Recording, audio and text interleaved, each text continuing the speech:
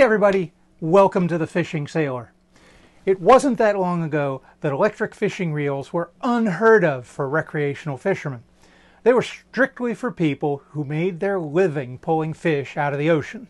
Recently, recreational fishermen have discovered there's a whole world of fish completely different than they were familiar with that live 300, 600, 900, even 2,000 feet below the surface. Some of these are fish we know from the surface. Swordfish, some kinds of tuna, they move this deep.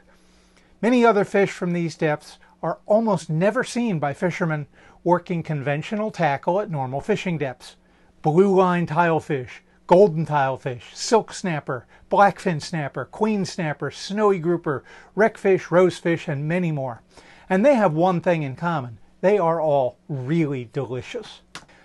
In calm weather with no current, even 600 feet is reachable by conventional tackle, even with quite light tackle. Weights of 10, 16, or 24 ounces can get you down deep if the boat's not moving. Yes, it's a long way back up, but it is doable. I know, I've done it. But let the breeze pick up or a bit of current running, now you need 4 pounds, 8 pounds, even 10 pounds of weight to reach those depths. That's a lot.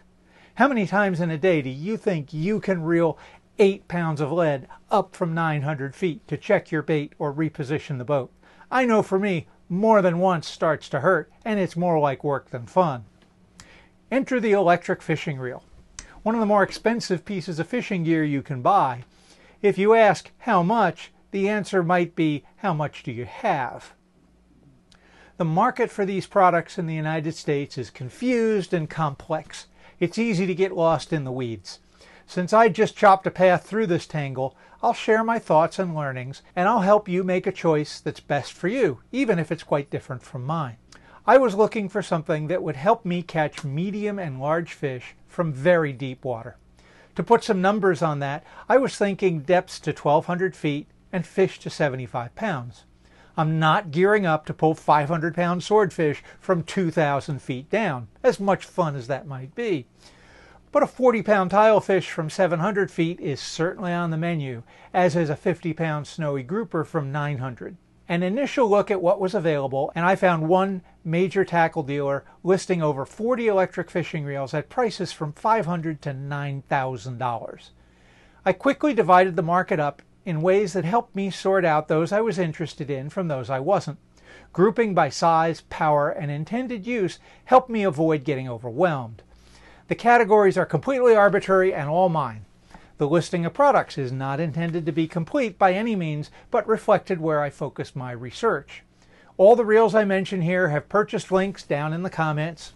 We might get a small commission if you buy through those links, but it won't affect your price at all. We'd appreciate it if you use those links. It's part of the reason I can take the time and effort to make these videos as interesting and informative as I can.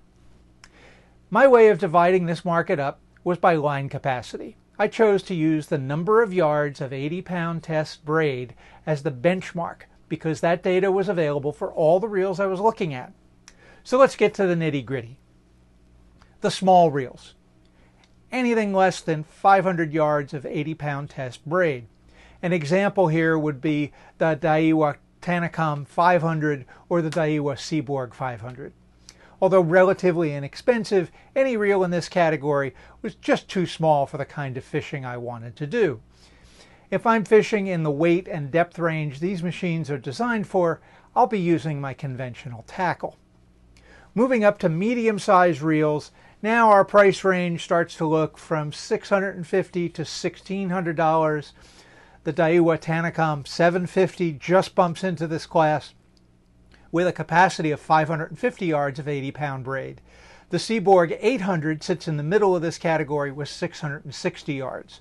If I was limiting myself to things like blackfin snapper or blue line tilefish at 300 to 700 feet, I'd probably be all over one of these.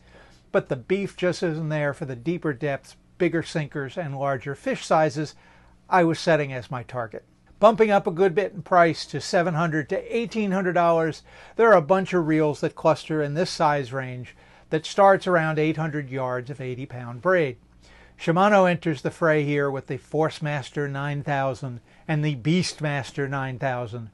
both of which hold just over 1,000 yards of 80-pound test. Daiwa plays in this pool with the Tanacom 1000 at 880 yards and the Seaborg 1200 at 1,100 yards.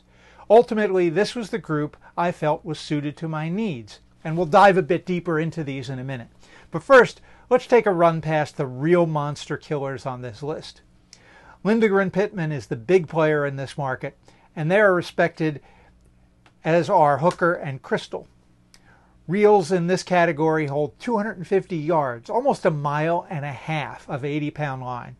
Prices range from a bare bones model at $3,500 to $9,000 and over. These are designed for quickly pulling up 10 pounds of lead from 2,000 feet and battling fish up to half a ton that are already half a mile away from the boat when they are first hooked. For a lot of reasons, this was just way more kit than I was looking for.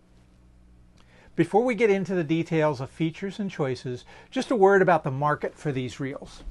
For everything except the monster category, the manufacturers are all in Japan or Korea.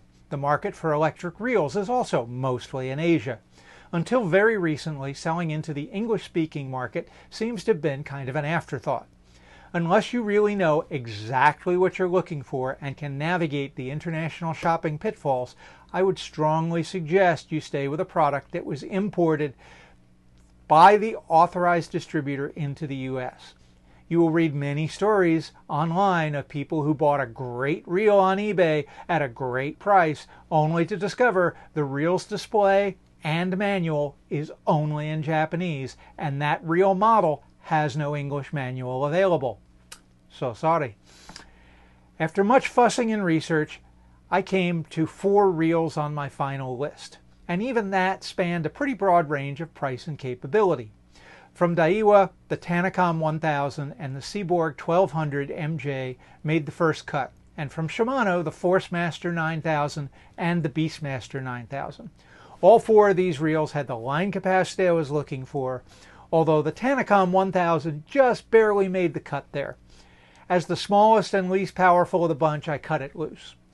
The Seaborg 1200 MJ was the most expensive and arguably the most capable of this bunch. I ended up deciding that the incremental capabilities over Shimano's offerings weren't worth the extra cost, given the use I was going to be putting the reel to. Choosing between the ForceMaster and the BeastMaster was a tougher choice. About a $300 difference buys a significantly more powerful motor and a few more operational features on what looked to be essentially the same chassis. In the end, I went with more muscle and bought the Shimano BeastMaster 9000. We'll be putting that to use shortly. If you like what we say and how we present it, please subscribe. We appreciate it. You'll know right away when we have more to say. Coming up in our channel real soon, the great unboxing of the electric reel, how to load line, and fishing with an electric. We also have something completely different. Inexpensive trolling with hand lines for sailing cruisers who may be a bit less committed to fishing but still like to eat fresh fish. Stay tuned.